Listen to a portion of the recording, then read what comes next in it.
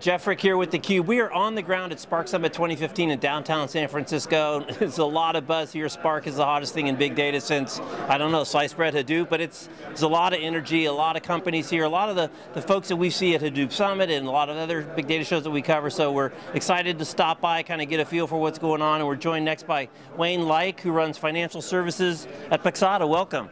Hi, how you doing? Awesome. So, Big Data SV 2013, actually, Prakash launched Paxata on theCUBE, one of our more favorite interviews. He jumped on, launched a company. So give us an update.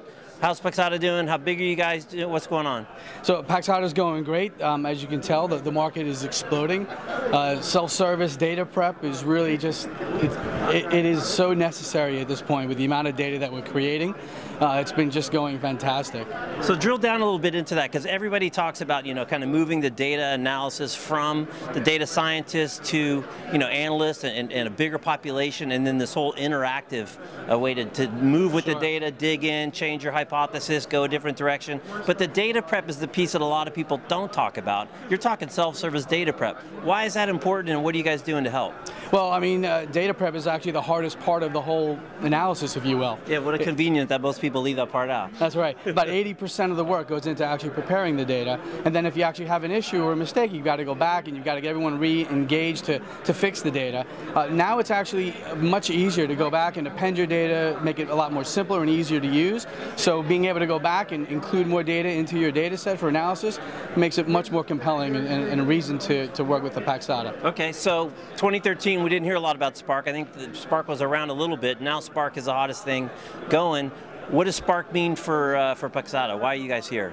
Well, because we've completely architected our solution built on Spark to make it interactive, to make it more amenable to the enterprise. So everyone from every different constituent can actually take advantage of data prep without having to do any coding or scripting.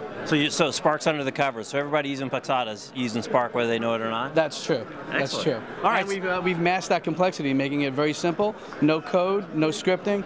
Click to configure, drag and drop, very simple to use. Okay, awesome. So you've been at it for a while. I wonder if you can share any customer stories. What are some applications that people are using the application? What kind of things are they doing now they couldn't do before? Any fun success stories or interesting insights that come out of this type of value prop? So, a great question. Especially within the financial services market, data quality is exceptionally important. You have a lot of regulators, the OCC, everyone wanting to understand how you brought this data together, what comprises it.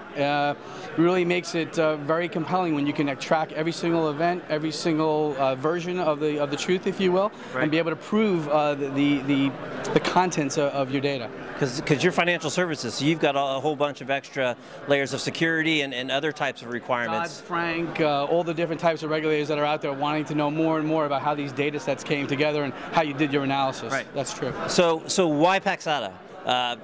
Why should they come look at you guys? What are you offering to the marketplace that just wasn't out there before? Built on a modern platform of Spark, being able to do things at a much faster pace when it comes to data prep, enabling the business analyst and anyone that really needs to go in and prep their data at speed, at scale. Right. So. And then what are we going to be talking about a year from now? What are you guys looking forward to? You've already been at it. You got a kind of a jump on the game. Now everybody's jumping in. What can we look forward to over the next 6 months, 12 months?